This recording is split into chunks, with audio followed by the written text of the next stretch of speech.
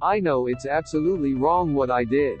It's a plot right out of a soap. A troubled woman weaves a web of lies to garner sympathy, admiration and status. She tells people she has a fatal illness, a tragically lost sibling, and that she suffered at the hands of an abuser.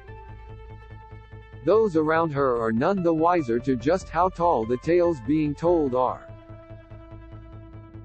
They, in fact, try to support her and even weave her stories into made-for-television events and popular magazine articles. Related story: Yellowstone horror. Devastating preview hints at spoiler's death, yet proving that sometimes truth is stranger than fiction. This story happens to be of the ripped from the headlines variety. Elizabeth Finch, former Grey's Anatomy consulting producer, resigned in March after it came to light via the Anchor that she had lied extensively about her health history and her personal life. The knee replacement surgery she legitimately suffered? She told people she'd been stricken with a rare form of bone cancer that led to the loss of not only part of her leg and a kidney, but a pregnancy. The very much alive brother she was disconnected from due to a turbulent family history. She told her co-workers she would be absent from work because he had committed suicide. She wrote about these life experiences for The Hollywood Reporter, Elle magazine and Grey's creator Shonda Rhimes' own website. Grey's even started weaving Finch's tales into the plot of the show, in season 15, when Catherine Avery was diagnosed with cancer. It was the same kind that Finch had, and was surviving. Finch dominated the writer's room at Grey's. After all, her colleagues thought they may be listening to her final words. According to the Anchor, on at least 2 occasions, Finch was triggered in the writer's room when another writer pitched an idea that cut a little too close to her imagined self. In both instances, the writers were asked by management to apologize to her. Elizabeth made people uncomfortable. That was her special skill, says the writer. More, is Yellowstone killing off? Spoiler.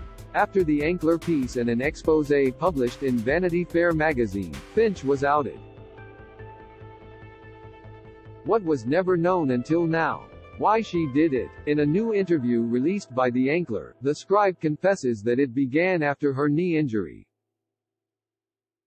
What ended up happening is that everyone was so amazing and so wonderful leading up to all the surgeries, she recalls.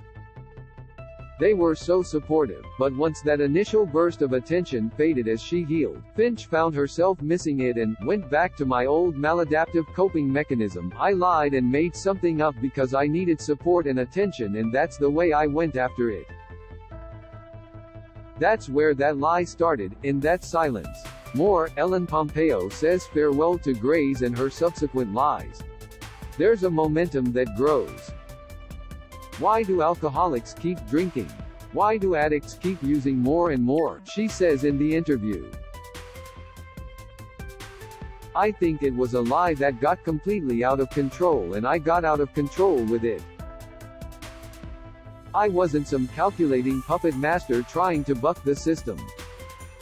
I think it was something that got really freaking out of control, and that's what happens when you're dealing with a maladaptive way of dealing with things. It just gets bigger. Now Finch is jobless, divorcing her wife, her family has disowned her, and she is unable to see the children that she helped to raise.